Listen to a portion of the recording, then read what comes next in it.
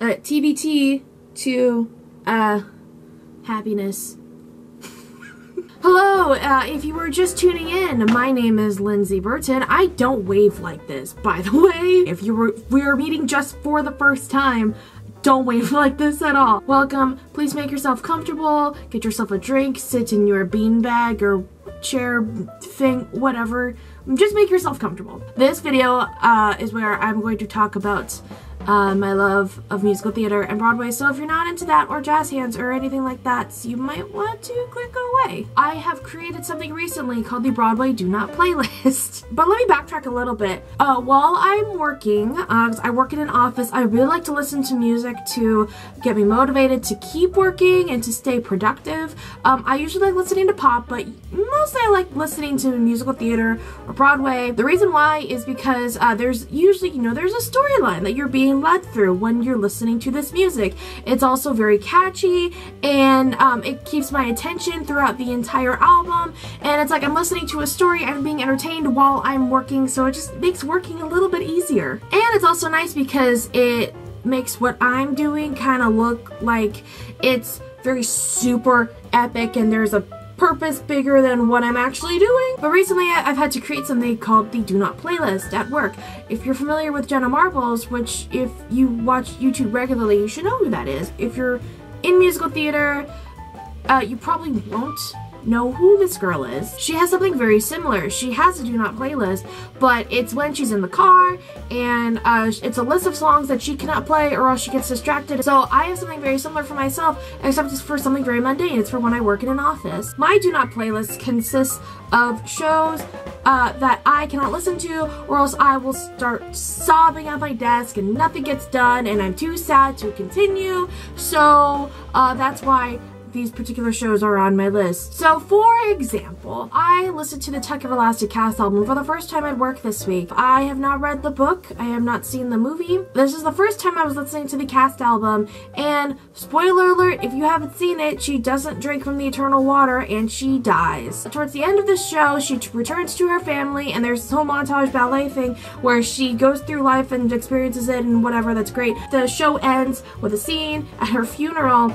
You could hear in the song of this finale or whatever, you could like hear somebody say like, Winifred Foster, dearly beloved mother, grandmother, daughter, whatever. And I heard those words at work and I went, she died, out loud to no one in particular. So, but everybody was doing their own thing, everybody minds their own business, so it's fine.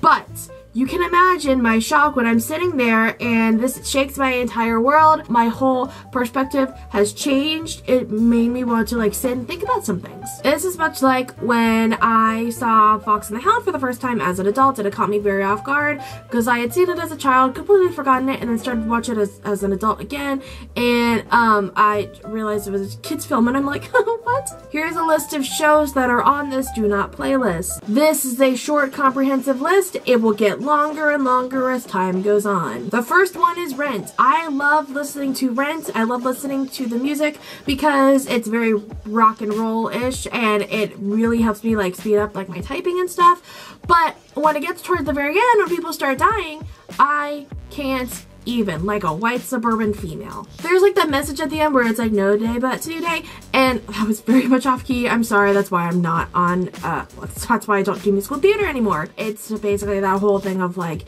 live your dreams, live your life now, cause you might die later. Like later, I mean by like tomorrow, which is a message every time I hear that is very deep, and it's often too deep for me.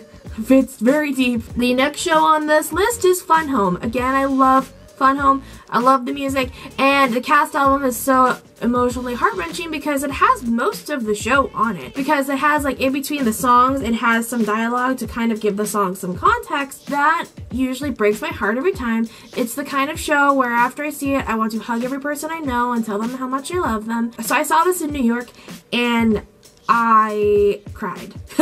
I cried like 95% of people who normally see the show. Let's see, it started at like Raincoat of Love up until the very end. If you're not familiar with the show, again, spoiler alert, the dad dies. Actually, no, that's not a spoiler because that's like they address that in the very beginning of the show. Whatever. So dad dies, and like there's this one moment in the finale where Allison is like, this is what I have left of you, and it's like the whole show is just her rehashing all these memories with her dad and her family and stuff, and it's all these really complicated emotional relationships. From there, like the finale, I'm just I can't put it into like English words or phrases. I have to put it into a noise. So the next show on this list, Hamilton. I love this show. Most of musical theater people and young people and just like really awesome people in general.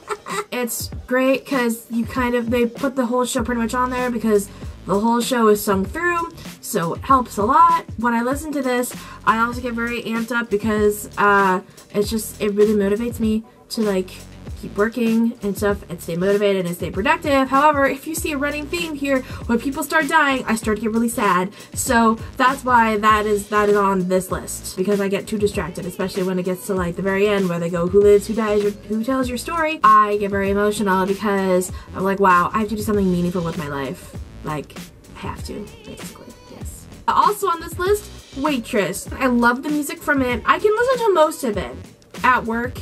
I just have to remember to turn it off by She Used to Be Mine all the way through the very end, because that will make me weep uncontrollably, and then everybody is wondering what's wrong with me, and it really makes everybody uncomfortable. I mean, nobody dies, but it's just that song because it's just like life, and it makes me feel things, and it makes me feel like I can take on the world and do whatever I want to do and start a new life, and yeah.